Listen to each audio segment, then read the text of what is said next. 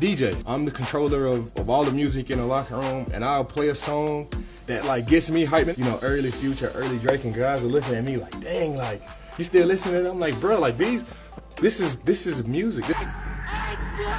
This is what you're supposed to listen to before games. To these guys, it's like so foreign. You know, their musical taste is totally different. But you know, I'll make it happen. I'll make it work.